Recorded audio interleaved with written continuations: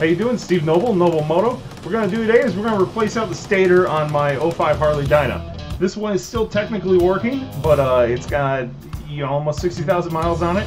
I'm going to put a new drive belt and pulley on anyways. The primary's got to come off. So for insurance, I'm just going to put a new one on there anyways. Because it's probably getting close to about time. That's all I really got. Yep, let's get right to it. Alright, first thing we're going to do here is we're going to change it or drain the oil out of the primary. There's a little plug down here. In this case, it's held on by a hex head bolt, which takes a 7/16 wrench. Sometimes you'll find there's an Allen key up in there. And you want to be careful when doing this because there's a pretty fine thread down in here and it's easy to strip it out. So but you have to work at it, you have to force it, kind of work it in and out as you go. That makes you fight for every thread. Whoop. Here we go. Primer oil's drain out. Smells like primer oil. There's a little O-ring on there, right there. Gonna want to put a new one on there when we put it back together, keep it from leaking. Next step, while that's draining, got a 5/16 Allen here. It's on a socket, on a ratchet. We're gonna pull the foot peg off with it. There's 2 bolts on here. That one and that one.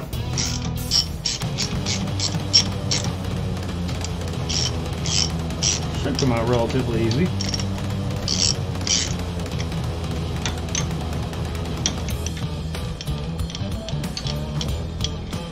One bolt.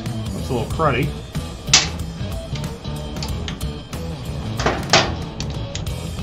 For some reason, you have to replace these bolts. Remember, they're get a grade 8 bolt to put in there. There you go. You can see all your road grime and shit down there. There's that. Next step, pull the shifter off here.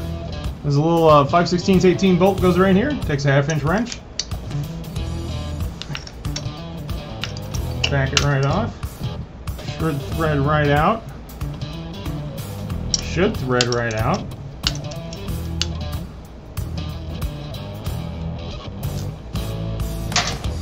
And then it's on a spline shaft, so just wheel shifter off just like that. Ta-da! Now, I'll keep track of these things. I'll put the bolt back in there. Next step from there, remove our inner primary plate, or our shifter plate here. Oh, sorry, this is a, well, normally it's a Torx bits, like T25 or T27, something like that. But I really hate Torx bits, so I put Allen wrenches in almost all of them, except these two, which I will replace those with Allen bolts.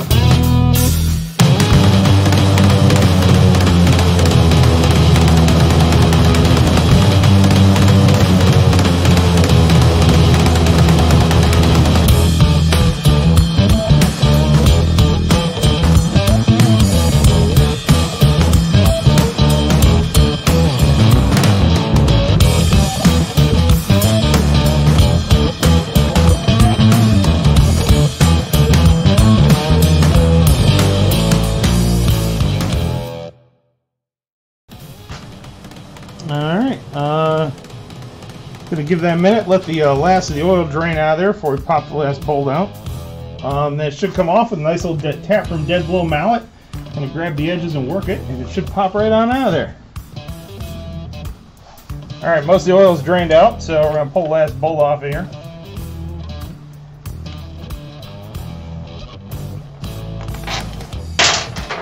Alright, more oil might come out of the front here, so just be ready for it if it happens.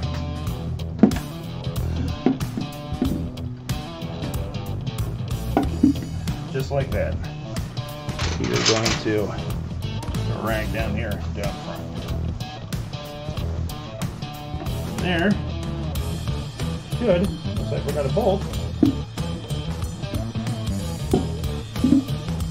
Should slide right out of there. Ah! Forgot one.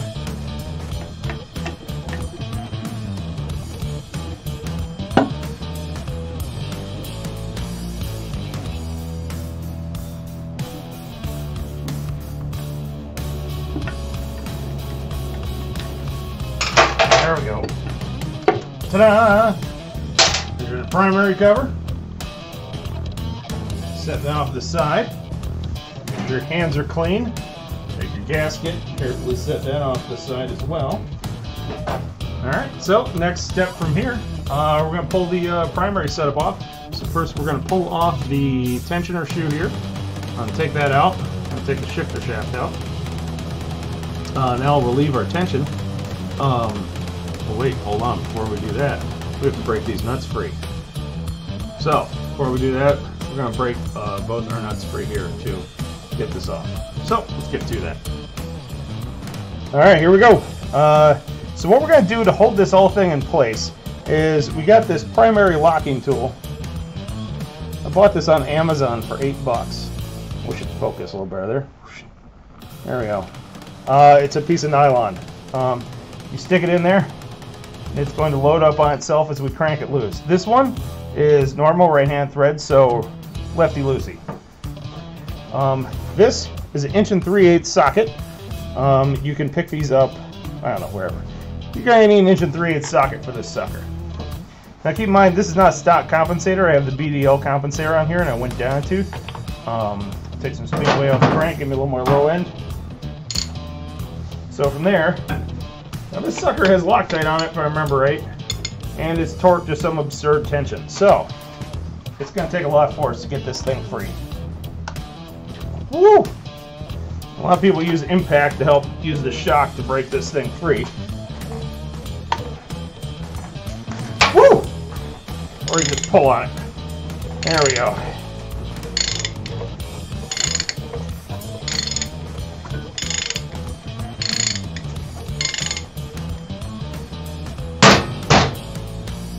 Not there yet.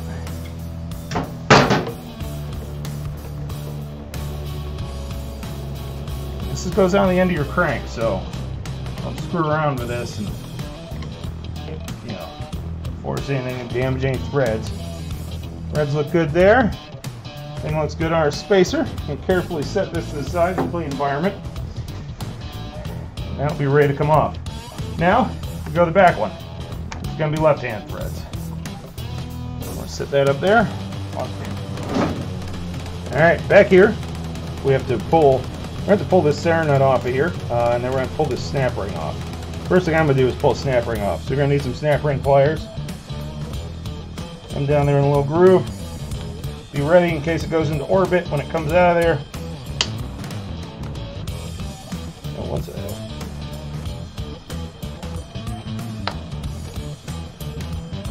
Woo! Not going to orbit, still here. Also, put this in a safe, clean environment. Sort of. Alright, now we're going to take an Allen wrench and a box end wrench. We're going to break this free. Now we can remove this and take our adjustment out, which, honestly, but a play up. I think it might not have been a perfect adjustment. But we're going to pop this sucker out of here. Should slide right out.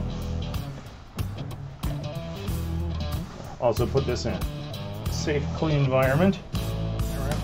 Alright, so back in here, there's a nut. Hopefully you can see that. There, it kind of focuses. Back in there. Alright, so from there, 1 3/16 socket. Focus, please. Focus, please. Thank you. So 1 3/16 socket back in there. We're going to take, we've got our primary locking tool up in here. Now this one, like I said before, is left-hand thread. So lefty-loosey, or lefty-tighty, righty-loosey. So lock that up. Come on. So primary locking tools in place. The primary cover out so I'm not putting my hands there. And lean down on it. And watch your knuckles. There we go. Pops free, just like that.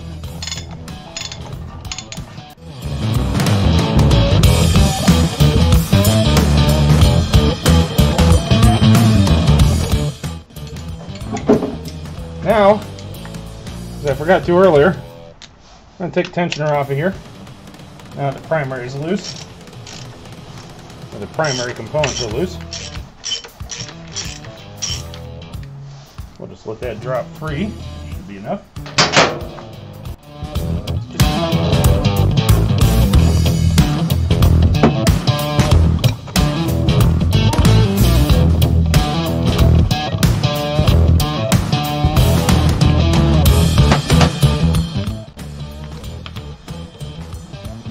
Alrighty.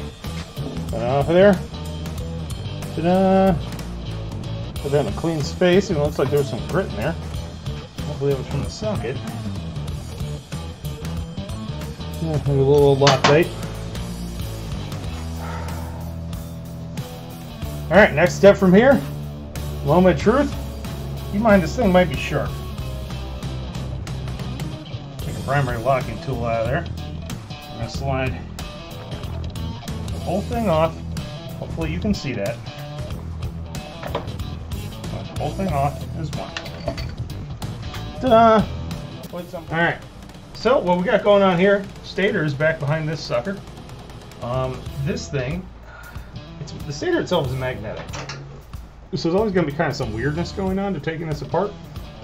Like there's a spacer here that goes with primary. It's just kind of hanging out, goes magnetic. Put that somewhere safe and clean. We're going to take this little cover here.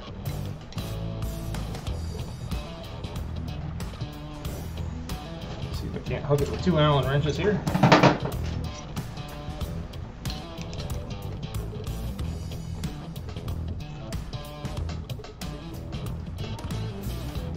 It's all of a sudden going to pop free here. Whoop, as soon as it releases the magnetism. Ta-da! There's your magnet. This is what actually, there's little metal shavings in there. Look at that. So this is what actually charges your bike. Hopefully you can see this. There's some little metal shavings here stuck to the magnet. Some pieces, parts inside there, so we're definitely going to clean that out. Hopefully you can see that. See the metal shavings right down there.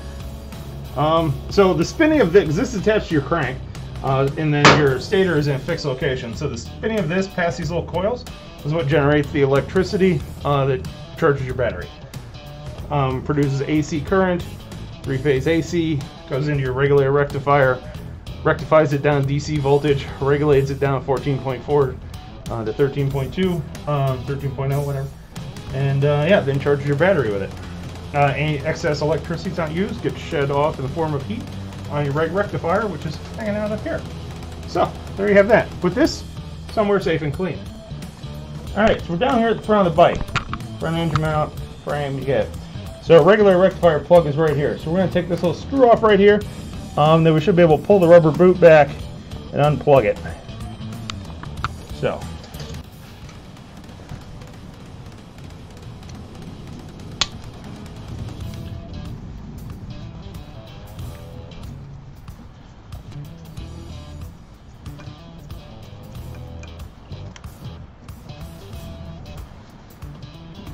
That off of there.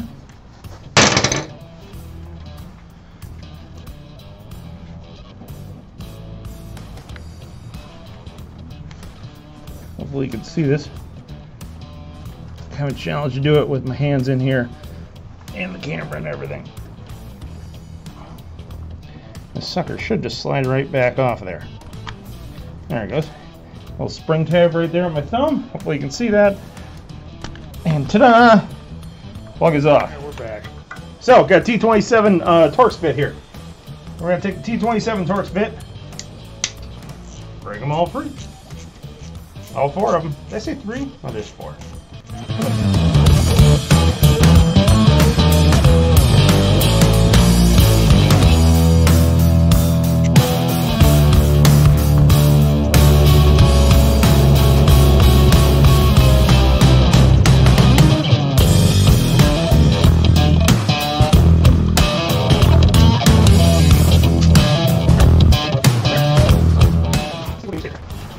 one of the things you're going to notice with your new stator is you have these plugs on here. The stock one has this. That means you have to take this apart. So, alright, here's what I learned. So I just cut the wire off because to make it a little easier for it to look at, and really I just have to save the plug, not the wire. So, here's what I learned so far from the shop manual. This thing here is just grab that pair of pliers and whoop, look at that, the sucker pops right out of there. So, now there's these little locking tabs down in there. Try it with some better lighting here. Okay. Oh, you see the little locking tabs down there? Let me get a flathead screwdriver and I'll show you. Focus. Alright, so down in there, there's these little locking tabs. Can you see that? No, I'm asking you. It's not like you're going to respond. Trust me, they're there. There's these little locking tabs. There we go. Alright, so we're going to try to push one of those out of the way, and should be able to push the pin back through there. So, if you're nervous, I don't know, how much can this plug cost? Probably jinxed myself by saying that. So we're sliding that out. Holy crap, look at that! Camera there. Okay, so there's a little rubber grommet on the back of that thing, so you're going to have to be careful of that. Let's do another one. So, slide that out of there. Try to get it so you can see it. It's going to be a video in itself. Slide that little tab out and pull the wire back on out the back side. Just like that. Launch a little rubber waterproof grommet. Ta-da! Alright, next step, around the front here. You can see this little rubber grommet here. So we're going to take that, we're going to push that back in there. Hopefully, not too much resistance. It'll go back into the engine case there. Of course, since we are not reusing this stator, don't worry about damaging the wires while we push on with a screwdriver. I think it's partially way in there. Let's see if it comes out. So from there, I'm going to slide the stator out. Whoop! Wires came off. So, give our stator a little inspection. Overall, looks pretty good here. It does look a little discolored here. Maybe that was heat. Maybe that was the oil. It's hard to say. It's still ohmed out fine. It may have been good for another 20,000 miles or so, but they don't give you much warning when they go out. So, we're putting a new one on there. So, there you have that. Alright, next step, around the front here. You can see this little rubber grommet here. So we're going to take that, we're going to push that back in there. Hopefully, without too much resistance, it'll go back into the engine case there. Of course, since we are not reusing this stator, don't worry about damaging the wires while we push on with a screwdriver. I think it's partially way in there. Let's see if it comes out. So from there, let's slide the stator out. Whoop! Wires came off. So, give our stator a little inspection. Overall, looks pretty good here. It does look a little discolored here. Maybe that was heat.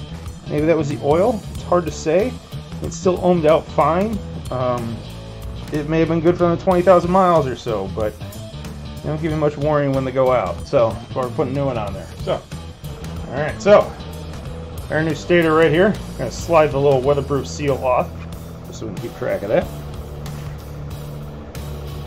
And if you look here, this thing's going to go all the way through, and then this little flat tab stops it. It's going to go all the way through the case there. So we're going to take the wires, slide them on through the hole there. Alright, slide them right on through the hole there.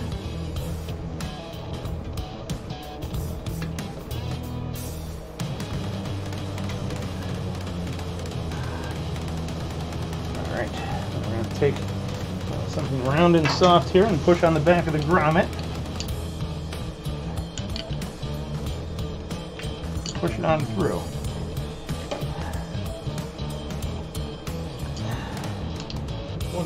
Alright, so I got the wires through. I ended up having to take it out and do it a few times, but I put some primary oil on the rubber boot there just to help lubricate it, and head on in here. Hopefully it shows up. Okay, see a little rubber grommet back in there? Yeah, okay, that's got to be flat up against the back of the primary case. So we're going to rotate that a little bit just to make sure it has good clearance and it's not getting hit by our stator or the magnetic cover that goes over the stator. We're going to slide this back in there, rotate that back a little more flush. I'm going to eye up where the rotation of the holes in relation to the stator. And this should just slide right over top. Check, make sure our grommet's flush. Back up against the back. On the outside of the grommet, everything's tight, everything's seated into place. We are sitting pretty. Now, from here, we're going to really, there's some thread locker on these things. But I don't have any mild strength, medium strength thread locker here, so we're just going to tentatively put them back in so you can see what's going on after I throw one of the screws on the floor. Alright, so anyways, there we go. T27 Torx bits. Screw. These go torque down to 50 inch-pounds, I believe is what the shop manual said. So we're going to want to carefully rotate this. The screws line up. This is definitely going to be one of those things where you want to start them all in there with your fingers and torque them down with a crisscross pattern because you don't want that thing to bind up and cock. You definitely don't want these screws to eventually be loose and back on out of there. We're just going to thread them in there. Get one dropped on the floor. Alright, so up here at the front we got our little rubber grommet. So we're going to slide each wire on through the rubber grommet here. And that is AC, so there is no orientation, just however it goes on there. Actually, we're going to slide them back off. We're going to take our little weather sleeve here. We're going to slide that over top. Look at that. Fancy. Like we knew what we were doing. Now we're going to slide our little rubber grommet over here. Make sure you got the correct side pointing out.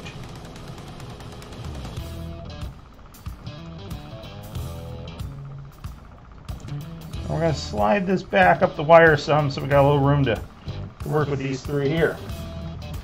Now we're going to take a little plastic housing. Remember there was the little locking tabs back in there? Yep, hopefully you remember that. So we're going to slide these into the three holes there. Make sure you orientate it the right way. So you can't do all three at once. We cannot. So we'll do one at a time.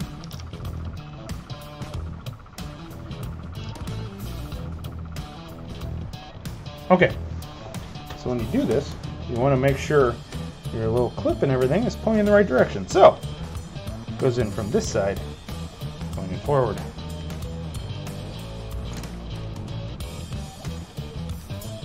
Look at that, it goes in way easier that way. Alright, so, go to each wire here, slide the rubber ground back, go to each wire, make sure it snaps in place. We're going to pull on each wire, make sure it's snapped in.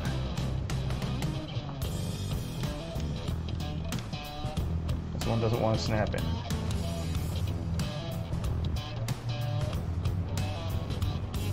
I think it's snapped in there. Alright, so now we're going to slide the rubber grommet in the back there. I don't know if you can even see any of this. There. Slide the rubber grommet in the back.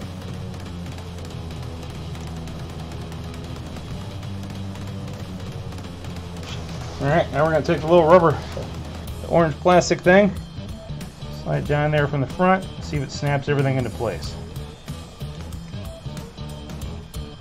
It should just snap right in there. Remember how easily it came out, so it's not. So I have technical issues going on here.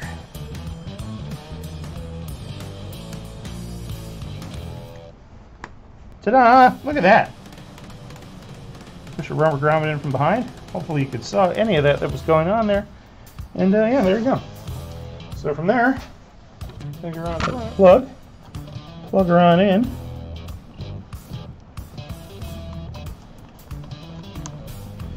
Slide the rubber boot over it. Slide it back up inside the rubber boot, just like that. Start your Allen screw in there. Note I said Allen, not Torx bits. And take your Allen wrench, tighten her back on down.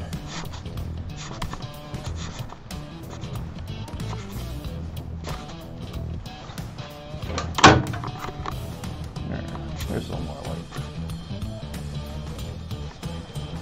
All right, there you have it.